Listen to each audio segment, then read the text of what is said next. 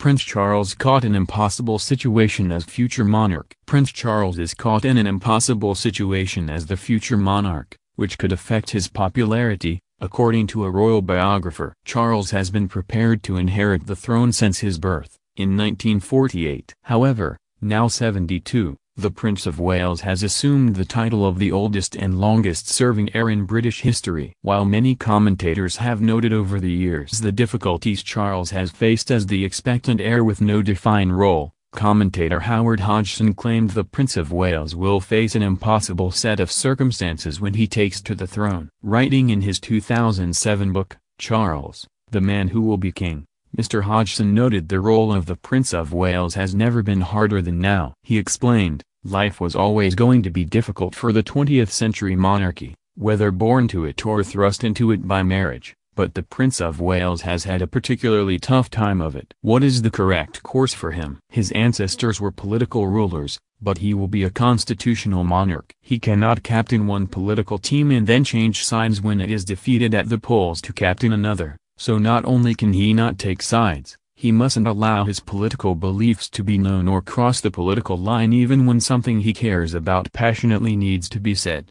He noted Charles has come close to crossing that line on several occasions. Charles has spoken out about education, politics and the environment over the last few decades, with his secret letters to government ministers notoriously dubbed the Black Spider Memos. The heir to the British throne has faced criticism that he risks becoming a meddling monarch instead of assuming his mother's apolitical stance. As Mr. Hodgson warned, it would weaken the monarchy even further once he is crowned king if continued down this path. However, Charles argued against that back in 2018 in an interview for the BBC documentary Prince Charles at 70. He said, "I've tried to make sure whatever I've done has been non-party political. But I think it's vital to remember there's only room for one sovereign at a time, not two, so you can't be the same as the sovereign if you're the Prince of Wales or the heir. But the idea somehow that I'm going to go on in exactly the same way if I have to succeed is complete nonsense, because the two situations are completely different."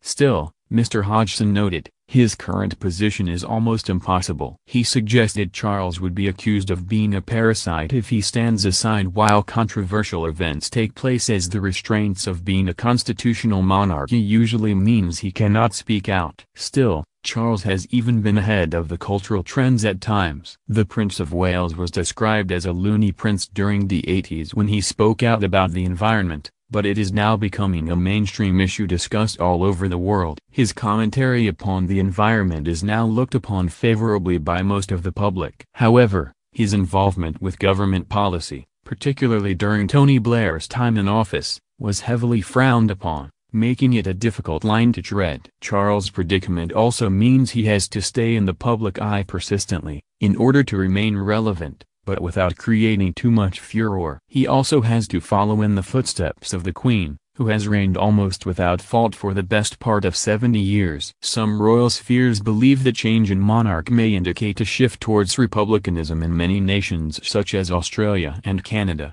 presenting yet another problem for Charles which could create a huge obstacle in his reign.